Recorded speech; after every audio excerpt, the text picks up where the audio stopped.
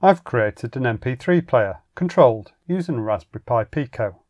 As well as being used to play MP3 music, this can be used for PA announcements, model railways, messaging your teenagers, or anywhere else you could use a pre-recorded message. The design is based around the DFRobot DFPlayer Mini, an MP3 player mounted on a PCB just a little bigger than the microSD card holder. It can be powered between 3.2 and 5 volts and can be controlled using physical switch buttons or from a microcontroller using the UART serial connection. Here's a representation of the breadboard design. This is wired up for both the simplified control using the buttons and a UART connection to a Raspberry Pi Pico. For the buttons, there are two ways of wiring up the buttons. There are 2 analog pins which can be used with switches and different resistor values to configure 10 buttons to each pin, giving a total of 20 buttons. This is the simplified way, which just allows for 4 buttons instead, and these just use buttons connected down to ground. On this simplified way, they are used for next, which is also the volume down on one button, previous, which is also volume up on the next button, and then segment 1 and segment 5 on the other 2 buttons. The buttons were used for testing on my board, but won't be used now that I've got the Pico connection working, so I'll be taking those off, but they were just useful during that testing stage to make sure that my MP3 player was actually working. The real aim is to fully automate this with the help of the Raspberry Pi Pico, which uses a 2-wire UART connection. The yellow wire goes from port GP4 on the Pico, which is configured as a UART transmit on the Pico, and UART receive on the MP3 player. The green goes from GP5 on the Pico, which is configured as UART receive on the Pico, going to UART transmit on the MP3 player. The power for the MP3 player is taken from the 3.3 volt output on the Pico. See my other video, Power to the Pico, for more details about that. The speaker I used is a mini speaker, which is really designed for use in a model railway locomotive. You could use a larger speaker, or you could use a powered speaker if you wanted a louder output. So far so good, but the problem comes that the library is designed for an Arduino and not the Raspberry Pi Pico. The library is created in C. Whilst it would be possible to create a C port to the Raspberry Pi Pico, I instead decided to create a MicroPython version of the library, which I've also released on GitHub. The library is not directly comparable with the DFRobot version, and it's not feature complete, but it does have most of the features that I expect most users would want. You just want to download the software and get started yourself, then feel free to skip forward across the next chapter. But before you do, I thought I'd share some of the challenges I'd faced. But first, a bit more about how I created the software.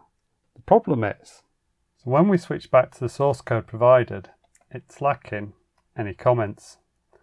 In the main C++ file, there's a header, but then there are over 500 lines of code with only 4 inline comments across the entire file. Not enough to explain how it works. There are some examples included which do have some more comments, but they don't explain how the library works, which is what I needed. There's also a bit of information on their website, but that is also lacking critical information. For example, whilst it explains there's a checksum within the serial data section, it just says that it's an accumulation and verification, not including start bit $.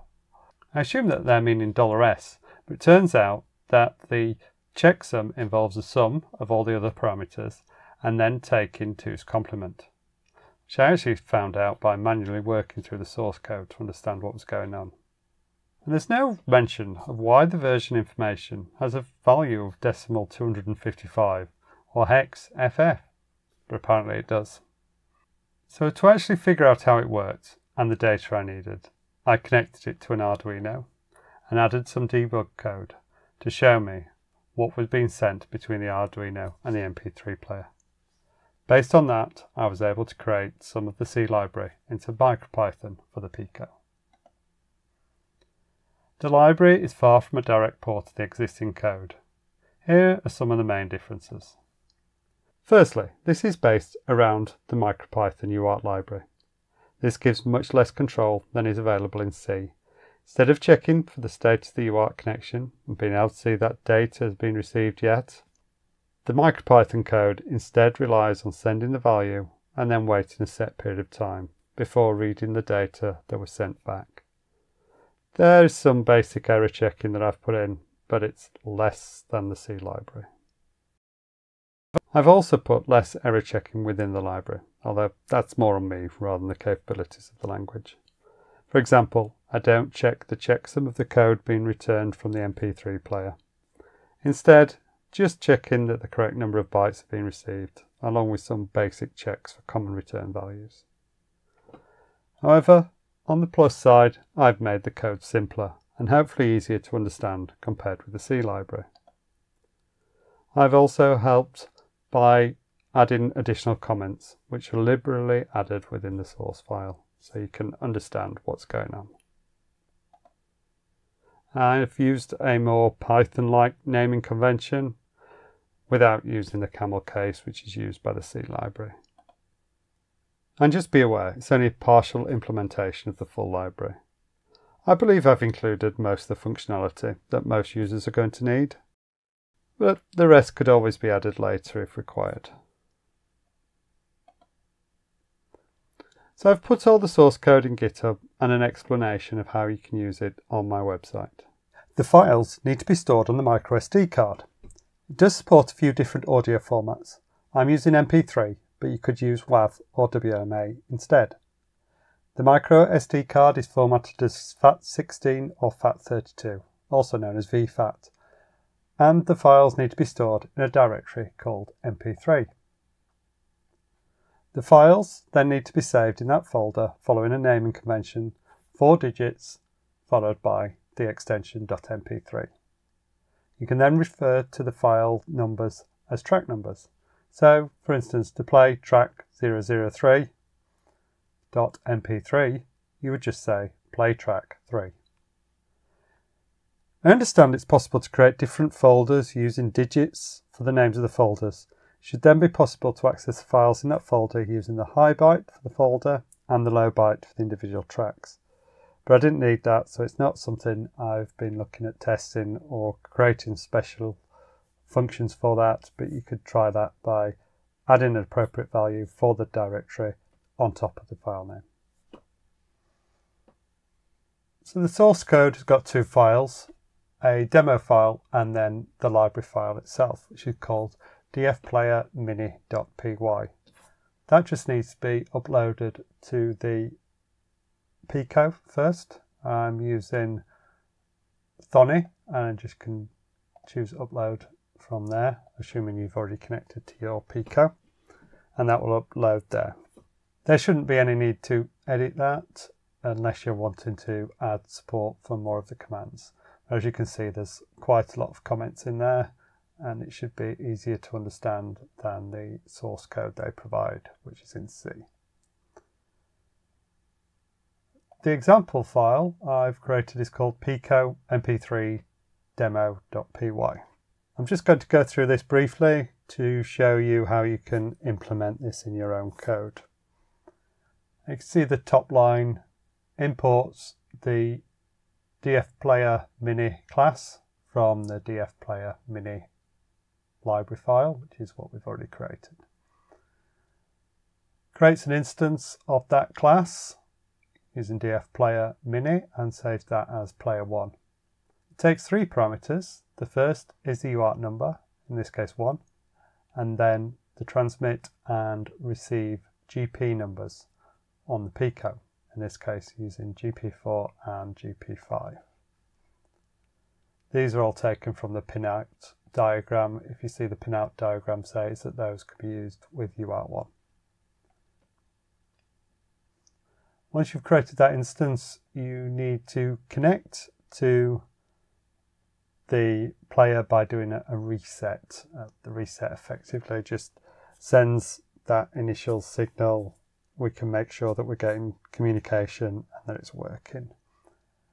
And When it's successful, it will return a true value, but it may take several attempts, typically 2 attempts before it gets a true value.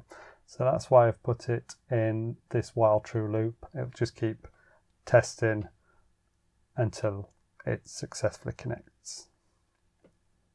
Then it's a case of using the new player instance and just sending it the appropriate commands by adding the method name and, depending upon the command, some additional parameters. So for instance, to set the volume, do player1.set_volume and then a value for the volume, and this is a value up to 30. So this is almost halfway. Select the source allows you to choose the source for this. In this case, it only supports an SD card, although I think it may be possible to connect an external USB. I'm not sure, but basically you just need to put SD card there. There are other versions which will have their own inbuilt flash, for instance. And then you can just use .play followed by the track number. You see this one will play number 1, it's going to wait for 10 seconds and then play track 2. There's things like play next, play_next will skip to the next track. Use .pause, .start, .stop when you've finished. And as you can see, it's all fairly self-explanatory. You can see all the different method names inside the library file. See, there's also a play_loop if you want to play it on the loop. I think pretty much the rest have been covered. There's previous as well as next. So as you can see, the code to actually interact with the MP3 player is pretty easy to use. As I've said, there is very limited error checking in my code, but each of the methods will return a value. So I've stored it in read value. I'm not actually doing anything with it at the moment. Typically it just sends a true value regardless of what's sent or received, but that could be used for better error handling in future if I wanted to expand on that. I'll be adding details in future on how you can web enable the player using a Pico W and some examples of how you can use it. So please subscribe if you found that useful and leave a comment if you've got other examples of where this could be used. Thanks for watching. I look forward to seeing you on a future video.